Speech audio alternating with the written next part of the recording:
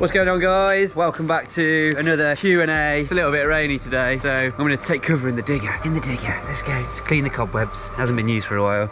There we go. Today's Q&A. I just need to unlock my phone. We've got a few questions, nothing major, just 4 today. We're just going to keep it short and sweet. Last week was a bit of a long one. There was lots of questions. I got bombarded, but it's been a bit quieter this week, so we've just got 4 here in front of me. Right, the first one is, where did you go? Why did you go? And what made you come back? Sorry if you've answered this already. What I did was, I was going through a bit of a time in my life where I felt like I needed a change, and I had the opportunity to go and work for my family business, so I took it, and I was enjoying it to start with, but after a while I realised how much I actually miss construction, working on site, working with this great bunch of people. I know we all take the mickey out of each other at all times, but it is really a joy to work with all these lot, and yeah, I just missed it, and I wasn't getting the job satisfaction from what I was doing, so I felt like I had to come back, and I'm glad I did, to be totally honest, because I get to do stuff like this, and I get to do stuff like that as well. I get to do lots of lovely building work. Not so lovely today because it's chucking it down, but it is summer, so you know,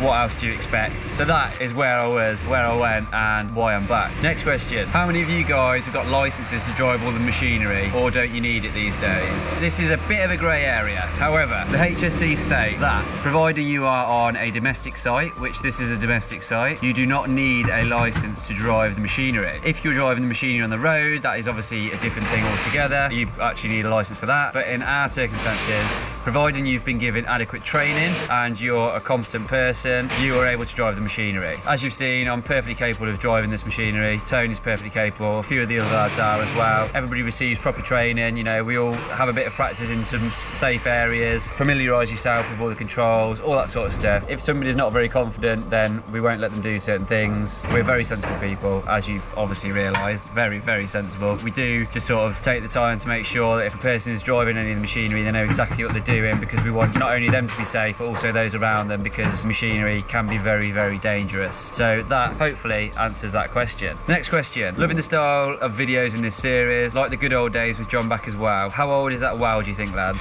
So Tom, our editor, who's basically editing these videos, he is awesome. He used to edit our videos back in the day, so he's on this now. Yeah, he is really good. We all love working alongside him. Also Ryan as well, he does the other videos. He is also an excellent editor, and he again is a cracking bloke. So you know, it just works well. We're all a good team that work well together. Obviously the videos are coming out well, and hopefully you're receiving them well too. With regards to the wow, the house is about 160 years old. I would assume about the same. It is a shame we couldn't keep it, but as you can tell, where it's basically over there, it would have been an absolute nightmare to do all of this steel work and actually keep that well where it was. It would have caused us a hell of a lot of problems, so we decided, in the grand scheme of things, just to get rid of it, because it would have been a nightmare, a total nightmare, so we needed to be gone. Fortunately, we were able just to fill it with rubble as well, because if somebody did comment on a video with a well in saying that they had to put a load of rebar and concrete and all sorts into it, so I think we got away pretty lightly with that one. Sorry to the guy who had to do that. Right, next one. Hi John, has Will the roofer moved on, or does he still work for Tony? Will has actually set up his own business, and he's doing very, very well, as you would expect. Will is an excellent roofer, and we absolutely love him. Not only is he an excellent roofer, he's also a top guy. He's a geezer, a geezer. So, exciting news. You haven't heard it here first, because if you follow us on Instagram, you'd have seen that I've already mentioned this, but he is coming to do our roof up there. Will, the roofer, is going to be back, and he's going to be on it, and obviously we're going to be filming the whole process and showing you everything, showing you him working his magic.